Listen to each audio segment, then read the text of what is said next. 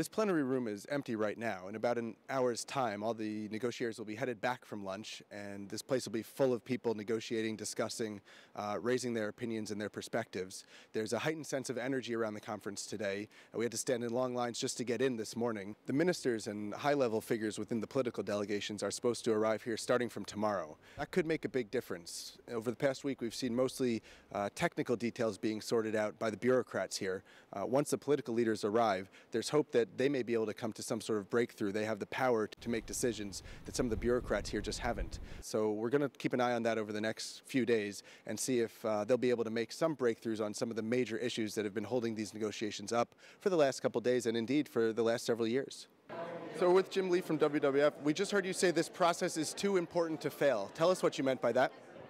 Well, ultimately, if we're going to get to the level of urgent and ambitious action we need to have to meet the challenge of climate change, countries need to have confidence that everybody is acting together. So we need an ambitious but also binding legal agreement.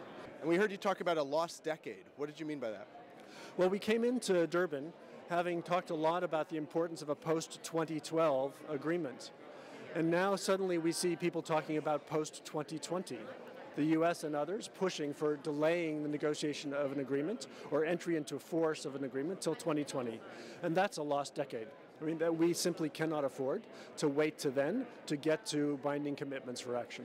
The International Energy Agency has told us we have at most 5 years to get on track, and we're hearing here that there may not be an agreement before 2020. That's far too late. We cannot have another 9 years of waiting because in the meantime, the damage will be done.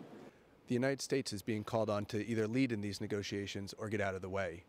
Here in the plenary hall, we see the United States stands out with a white placard among a sea of black ones, signifying that it's one of the only countries of the world that has not ratified the Kyoto Protocol. So what's your message to the United States delegation? My message to the United States delegation is we need you to step up. We need the United States as the second largest emitter in the world and one of the highest per capita emitters in the world to show the leadership we expect from them in other sectors and find a way to be part of mounting a global solution to climate change. I mean, I speak about my 4 grandchildren who will be in their 40s in 2050, and I wonder what kind of world they will have, sharing it with probably about 9.2 billion. I'm less worried particularly about my grandchildren being Irish. They may not suffer so much. What about the imbalance in the world, the possibility of 200 million climate refugees, which we're told about? In other words, I hope that there will be a sense of urgency now that the political figures are coming.